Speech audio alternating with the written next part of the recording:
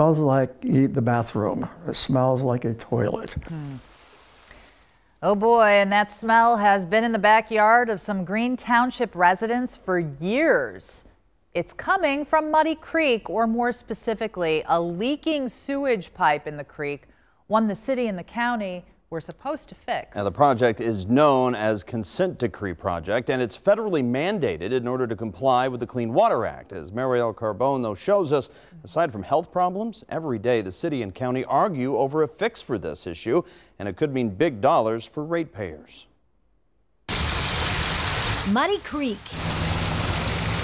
A peaceful sound, but the smell. If you go into your bathroom, take care of business, that's what it smells like. Which drifts through the air after heavy rain or in the heat. Drive by with your windows rolled up and it permeates the car. I don't know if you can see that stuff hanging. Joe Seta has lived in Green Township along Muddy Creek for 30 years. And aside from the smell, he says there's the sight. Toilet paper is, I guess it's pretty easy to get into the stream. I mean, sanitary napkins, that type of thing have been seen floating in it. Muddy Creek has essentially turned into a toilet. Each year, an estimated 300 million gallons of raw sewage overflows into it because the pipe, which moves the sewage to the wastewater treatment plant, is broken. And it is old, it is cracking, it is broken. And this is not new information. I mean, this is a public health threat. However, it has been known. This is why we are under a consent decree. That comment is from Diana Christie, the director of the Metropolitan Sewer District, last year. The city declined our request for an on-camera interview with the utility. Under a federal agreement, a fix was supposed to be done by December 31st, 2019. And right now, MSD estimates that it faces a potential $2.7 million in fines by the EPA. That number goes up every day the project isn't done. If imposed, that money falls on the ratepayers. You would have to ask MSD as to why they haven't moved forward on that. The county owns MSD, but the city staffs and manages it. The two can't get on the same page about how to fix the pipe.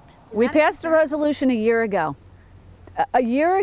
to get this going. So we were really clear about the direction. County Commissioner Denise Driehaus is talking about this resolution passed in February of 2019, which says to do a fix that meets the county's requirements. We cannot approve something where we knowingly are increasing overflows down in another community. I mean, we can't do that. Doesn't make any sense. Here's the main difference in what the two sides want. MSD says a larger replacement pipe is needed and that the pipe needs to be removed from the creek for safety reasons. The county argues that a larger pipe will create more overflows downstream, meaning more projects and more money. Instead, it wants a smaller pipe. That's what it's approved, but MSD hasn't done it. The county owns the utility, but we run it.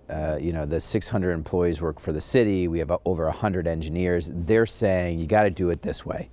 And it's hard not to listen to the professionals. Councilman Greg Landsman says this is a blaring example of the bigger problem.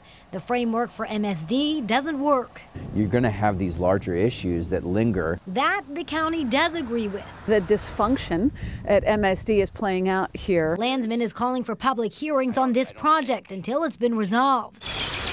But homeowners along the creek aren't too optimistic.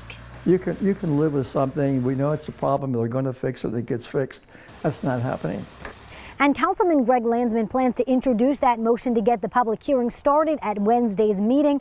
And he says he'll host them every 2 weeks if need be.